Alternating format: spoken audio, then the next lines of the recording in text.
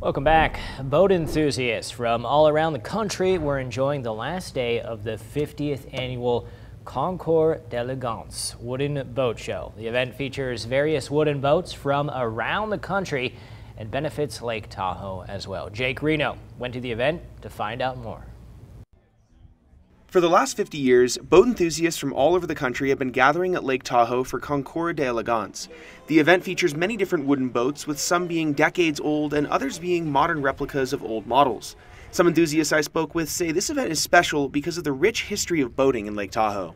There's been some monumental boats, not only taken on water here, but also, built for Tahoe specifically. And it's really cool to see all these different designs come together, and it's great. I mean, they've been on the water since the 30s and prior. All of the boats at today's event were being judged in multiple different categories, such as People's Choice, Most Elegant, Best of Show, and more. For the Best in Class event, this event has a meticulous scoring system that involves a number of expert judges who compare these boats to the original models. When they inspect the boats, they start off with all the boats start off with 100 points.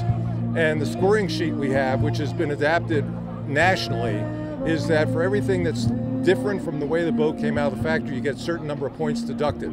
Over 4,000 people were in attendance this weekend, which is good because the event supports multiple nonprofits in Lake Tahoe. So we support things like the Tahoe Community Sailing Foundation, the North Lake Tahoe Historical Society, places like nonprofits like that are trying to preserve both the history as well as promote the maritime sports on Lake Tahoe. Covering To Our Community, Jake Reno, 2 News Nevada.